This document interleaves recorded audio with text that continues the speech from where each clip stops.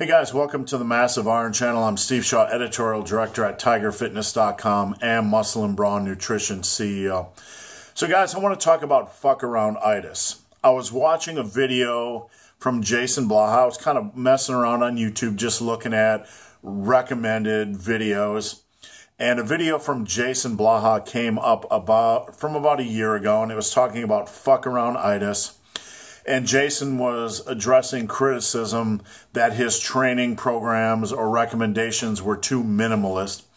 Now, this is something I've been through many, many times over the years.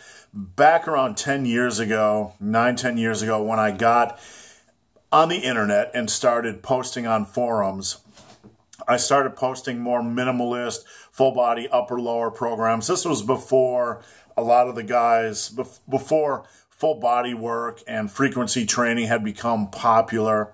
I was encouraging naturals to seek a more minimalist approach, more of a base building approach to get their strength levels up. And I was highly criticized at that time because I was one of the few voices that was talking about this sort of training.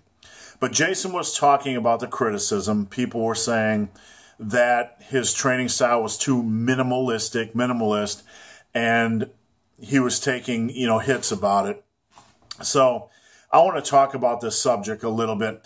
If you are weak, if you are relatively weak, you haven't made it to a 275-pound bench press, a 350-pound squat, at least a 425-pound deadlift, then you probably have a case of CKarounditis.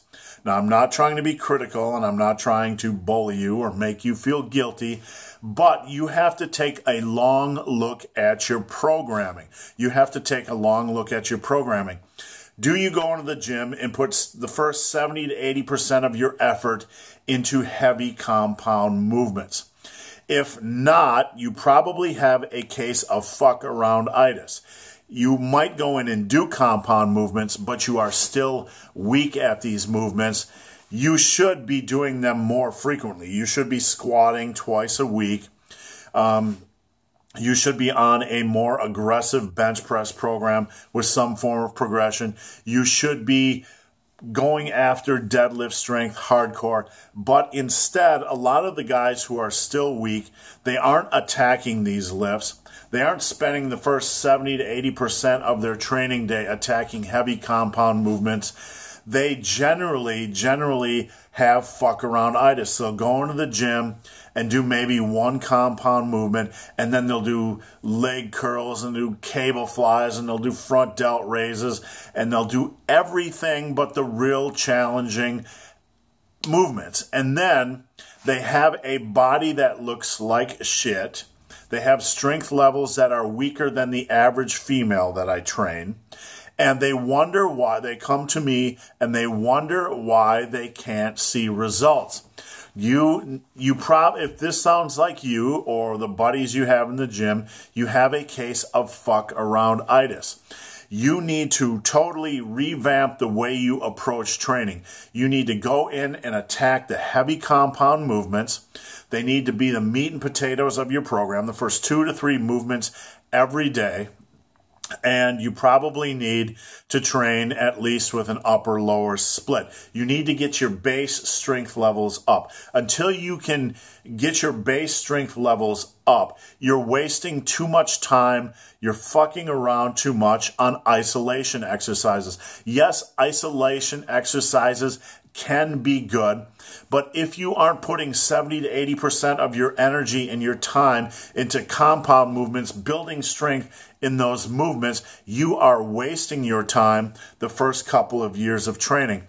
Guys that have been training for 4 or 5 years who don't have a quality strength base you aren't going to see much more of a muscle increase if you do all these complicated programs that focus 70 to 80% on isolation and machine and cable and bullshit movements.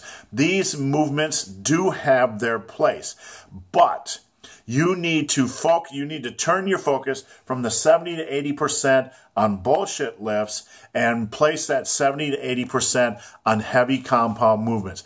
If you do that and you attack progression, meaning you use an intelligently structured progression approach, and you do this for 2 years, your strength levels are going to come up, your base muscle mass is going to come up, and you will cure yourself of fuck-around-itis. Don't be one of these guys. If your results suck, it's time to just set down that fuck-around-itis book, set down most isolation exercises, and focus your energy on heavy dumbbell and barbell compound movements. Do this, attack progression, remain consistent, be persistent, get hungry, and you are going to build quality muscle mass. So guys, hope this video has been of some help. If you have yet to subscribe to my channel, please do. I would appreciate the support. If you have any questions, guys, you can leave them in the comments section below. The best questions I'll turn into videos just like this. So guys, as always, thanks for watching. Have a great day.